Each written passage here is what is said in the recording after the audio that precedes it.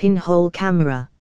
A pinhole camera consists of a box with pinhole on one side and a translucent screen on the opposite side.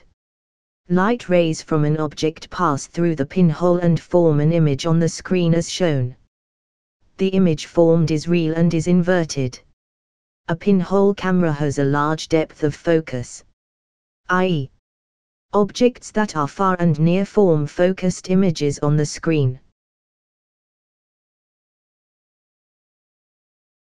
Characteristics of images formed on the pinhole.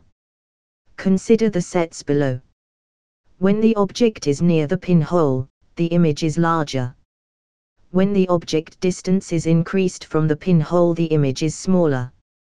When more holes are added close to the first pinhole, images of each point are seen overlapping on the screen. If the camera was made in such a way that it could be elongated by moving the screen farther away from pinhole but keeping the distance between the object and pinhole fixed, it could be seen that the image enlarges when length of the camera is increased and diminishes when the length of the camera is reduced. Length of camera decreased, image smaller. Length of camera increased, image bigger, larger.